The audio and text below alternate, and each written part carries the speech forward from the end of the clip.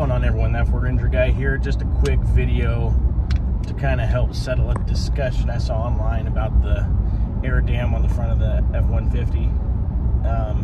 It's back and forth that it hurts fuel economy. Oh, it doesn't hurt it at all. Yada yada. Pulls, and if you take it off, and just all that usual forum bickering. So I figured, well, hell, I'm the perfect candidate. I drive the same speed, the same way every day for work. And relatively the same weather. So I was like, all right, I got this fancy trip meter and everything. I'll be able to compare the two. So here's what we found out.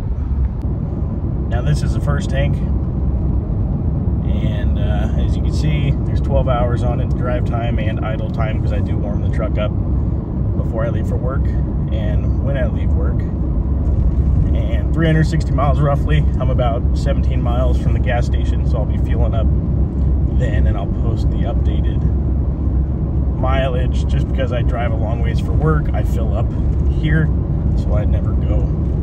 I mean, I'm below a quarter tank now, so, and I'm averaging 20.2 miles a gallon, which is about average for me. So now really the only perk that could come from it is obviously visually. That dam is relatively massive, and it looks like something that'd be on a motorhome or something. But downside, maybe it does help. It probably does help deflect some debris from the underside. But if you have skid plates and stuff, I mean, oh well. All right, so that's the end number, and I guess we're going to reset and see how it is.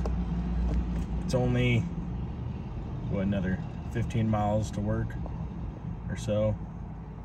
So I'll take that off tonight, air dam, and we'll see. We'll do some science for you. I'll be your guinea pig. There's 8-10 millimeters on the bottom, right at the front, easy peasy. Make sure you give it a big tap so you don't get all that dirt in your face when you're crawling underneath. And this clip's a little funky, but this comes back. If you can get your hand there. And bada bing, bada boom. Pops out. There's only 3 of those. And then it's off. And bada bing, bada boom. Does look a little wonky because you got those 3 tabs that clipped on. But fuck it. I'll let you know. We'll see if you actually lose fuel economy or not. Well, there we have it. The numbers have spoken. So pretty much I'll have to look again, but I'm pretty sure it was about the same. So, minus I drove a little further this time. But with that being said, I think we have myth busted on whether or not removing the front air dam improves or declines your fuel economy. I didn't notice any difference, except for I felt a little bit more of a pull going down the road. So kind of like the wind hitting the underside more than when the dam was there. Most of you guys are probably going to lift your trucks anyway and get big old beefy tires on there, so you're not going to notice the difference anyway. So in my opinion, just do it for the looks. It doesn't change the truck. It doesn't bother it. It doesn't bother me.